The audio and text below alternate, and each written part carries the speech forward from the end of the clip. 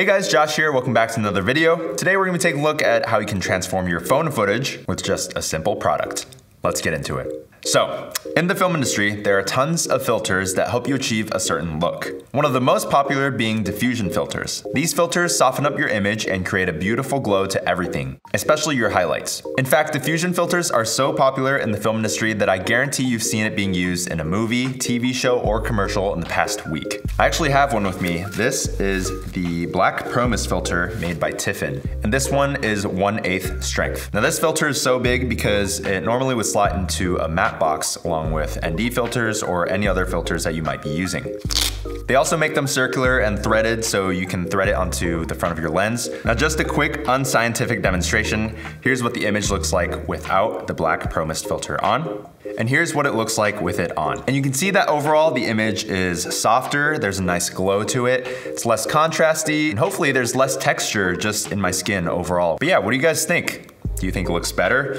I think it looks super cool. Up until a few years ago, I really haven't seen these filters being used anywhere other than larger productions, but now it seems like YouTubers and photographers are starting to catch on and use it in their projects, which is so great to see. So today we're gonna be taking a look at Moment's version of this filter called Cine Bloom and seeing what sorts of results you can get with a phone. So here is the filter. It comes in a protective case, and you can choose between 3 strengths, 5, 10, and 20%. I have the 20% with me today, and the higher the number, the more effect it will have on your image. To use the filter on your phone, you'll just need to hold it in front of your phone as you're filming or use tape, like so. I'm just kidding. Moment actually sells a phone filter mount, which just clamps onto your phone and is probably better than using tape. All you have to do is unscrew this little knob, then slot the filter mount in front of your camera assembly, and then tighten the screw. Once you have the mount on there pretty good, you can go ahead and thread in your diffusion filter. After that's done, you can also thread another filter on top of it. I'd totally recommend using a variable ND as if you're shooting video, get your shutter speed down and create that nice motion blur.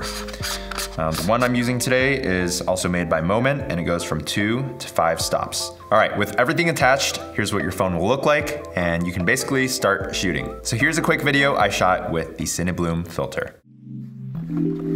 I've always seen clothing as a silent way of speaking to the world. The fabric touches our skin and temporarily becomes a part of us.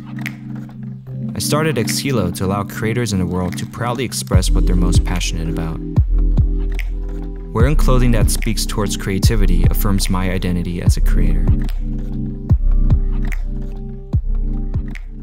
Now that was a super short clip, but I hope you guys enjoyed it. The guy in the video is my good friend Curtis, who started a clothing company called Xkilo, made for creators. I'm actually wearing one of the hoodies right now and it's super comfortable. So if you're interested, make sure to check out his merch in the link below. Anyway, let's talk about the filter. So with the 20% Cine Bloom filter, you can see the glow effects coming in really nicely, especially from that bright window. The filter definitely helps tone down that digital sharpness that a lot of phones seem to overdo nowadays. And honestly, even still after using this filter, I can see some of that artificial sharpening.